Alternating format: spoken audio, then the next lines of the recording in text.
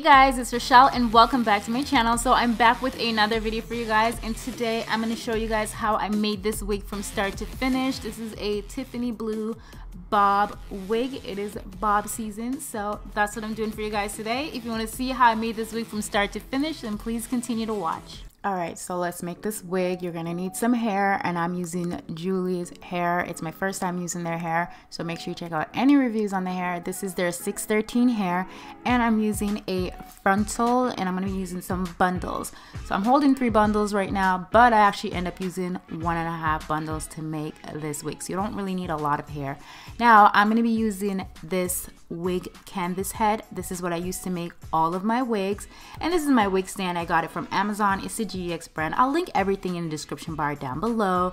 And to make my wigs, I use a dome mesh cap. You can also buy these in bulk on Amazon, or you can just buy them at the local beauty supply store. I usually get them in bulks because I make a lot of wigs. Alright, so I'm gonna go ahead and put that mesh cap onto that wig head, and this is the absolute wrong way how to put it on. Do not do that. Do it more like this. So you want to make sure that you put it on properly first, and you also want to make sure that you measure it. So I don't really measure mine anymore because I know my measurement, but just to show you guys, so from the front to the back of my head it's 14 inches, and at the side ear by ear it's 12 inches. I had those markings on my wig cap because I tried my wig cap on before I actually make my wig sometimes, and just put little marks on where my ear is, and then I go ahead and attach the frontal to the wig cap. Now I'm using pins. You can use T-pins as well, but I feel like it's better to use these pins because sometimes the T-pin can rip your lace, and you do not want to rip your lace. Now I'm going to be using some blonde thread and some needle. The thread color is optional depending on what color wig you are going for. I'm going to be doing a lighter color today, so I went with a lighter color thread. So I'm going to start off by making my first stitch, and I start off in the middle like always, and I'm going to go all the way down to the end of the lace frontal. Once I get to the end, I'm going to grab my scissors and just cut it, and then make a double knot because I don't want it to come undone and cut off that extra bit of thread. And again, I'm going to be doing the same thing all the way around until I get to the very end and cut it again. Same thing. Oh my gosh, you guys, I completely forgot to mention this. This is a very important step that you cannot miss. When you are pulling the frontal down past the wig cap, you want to make sure that you pull it like maybe 1/2 inch. Some people tend to go a little bit lower. It really depends on your forehead size. I don't really have a lot of forehead room, so I don't pull mine down forward too much, or else my forehead's gonna look really short. It's gonna look really weird. So it really depends on your forehead. Alright, so the frontal is all stitched down to that cap. I'm gonna go ahead and sew the track down, and I just add some pins in it just to keep it in place. And I'm gonna go in with my needle and thread and start stitching the tracks down to the wig cap. And guys, if you are new to making wigs and you want to make a wig, just be very patient because it is time consuming, especially when you're first starting out. Honestly, it used to take me such a long time to sew a wig together. Now I can actually do it within an hour, so it's gotten a lot faster. And I made a lot of mistakes trying to figure how this whole wig making thing goes, but you know what, practice makes perfect. That's how you're gonna get good at anything. So yeah, now I'm gonna go ahead and I'm doing the fold over method, as you can see, and I'm not keeping the tracks very close together. They almost like they have a gap. So if you want to make it really close together, that way you can add actually more hair onto the cap. But I don't want to use a lot of hair because I don't want this hair to be super full and voluminous because I'm going to be rocking a bob today. So I do want it to be very, like, you know, sleek, more flat, not too much hair on it. So yeah, that's where you're seeing these huge gaps in my wig that I'm making right now. It's because I'm not keeping the tracks close together. And I'm going to go ahead and continue to do the fold over method where I do not cut the tracks. So I'm just going to continue stitching it. It's very repetitive. Everything is the same. Once I get closer to the top, then I'm going to go ahead and cut that track off because I won't be doing the fold over method anymore. I'm going to start going straight across. So I will be going straight across until I get to the very top. The reason why I'm not doing the fold over method when I'm at the top is because it's going to be very bulky and the wig is not going to lay really flat. So that's why I go straight across when I'm closer to the top. And the wig is pretty much completed. We are down to our last track.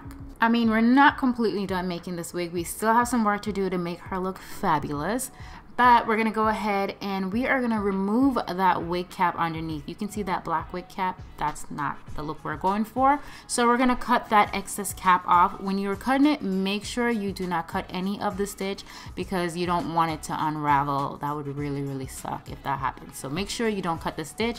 This is how she's looking right now. All right, so now we're gonna color the hair, but before we add any color, we're gonna grab some Vaseline and I'm gonna apply this all over my lace frontal. This is gonna protect that lace. It's gonna make sure that the lace does not get stained. A lot of you guys ask me, how do I remove the Vaseline? I just use shampoo. It gets it right out. If you don't want to use Vaseline, you can also use the Got2b free spray. So the colors I'm using today, it's Aquamarine by Arctic Fox. I'm also going to be using their Arctic Mist Diluter, and this is just going to tone the color down a bit. You can use this if you want your colors to be more on the pastel sides. I'm mixing it together. The Arctic Fox dyes, they are very pigmented, very bold, very bright colors. And I'm gonna go ahead and start applying that hair dye onto the hair. It's super easy, it's super simple. I'm gonna be speeding this through because it's very repetitive. I'm not doing anything complicated today at all. So just put the dye in the hair and just rub through with your finger. Make sure all that dye is getting distributed all throughout the hair. And if you're feeling super lazy and you don't want to do the old school method, you can always do the watercolor method as well. I just don't like using the Arctic Fox dyes to do the watercolor method because the dye is so thick. I hate using it for the watercolor method, but you can. So yeah, this is pretty much how it's looking, and I actually left it on for about 30 minutes and then I washed it out, and this is the result. The hair is looking nice and wet right now, so that's why I'm gonna go in with my tweezer and I'm gonna start tweezing out that hairline.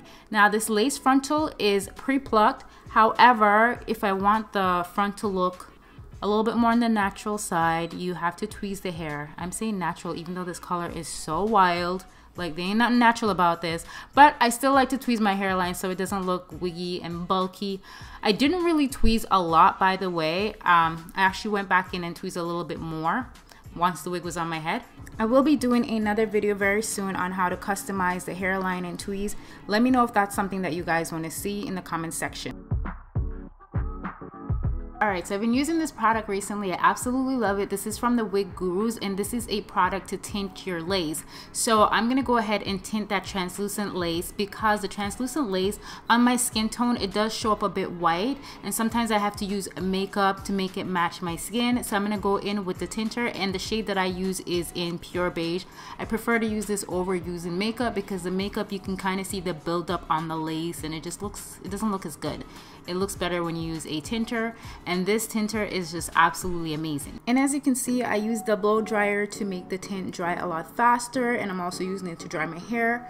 Then I'm going to go in with my flat iron just to straighten that hair really quickly before I cut it.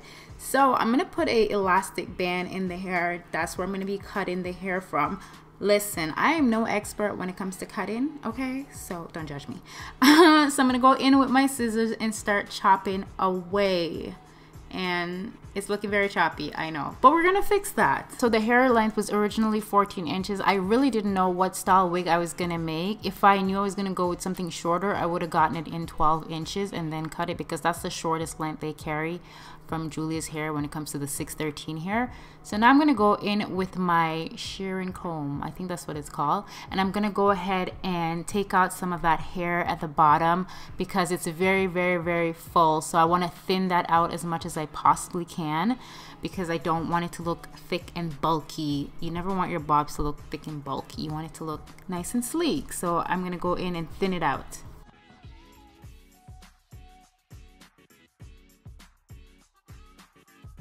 Alright, so I'm done thinning out the hair. I'm liking how she's looking. However, I'm going to go in with a electric shaver. Yes, she's getting fancy. I'm using an electric shaver, guys. I have no idea what I'm doing, by the way. This is my first time using this. And I'm going to go in trying to make that cut a little bit neater in the back so it's not really choppy. And that's pretty much all I do with it. Then I'm going to go in with my flat iron and start styling the hair. I'm literally just straightening. That's all. Alright, so the wig is completed. I'm going to go ahead and apply that wig onto my head. The glue that I use is Ghost Bond glue. I will link everything I use in the description bar down below. I do have a video on application as well, very detailed. So if you guys want to check that out, it will be in the description bar down below. So yeah, this is the completed look. I really hope you guys enjoyed this video. I really hope it was helpful to you.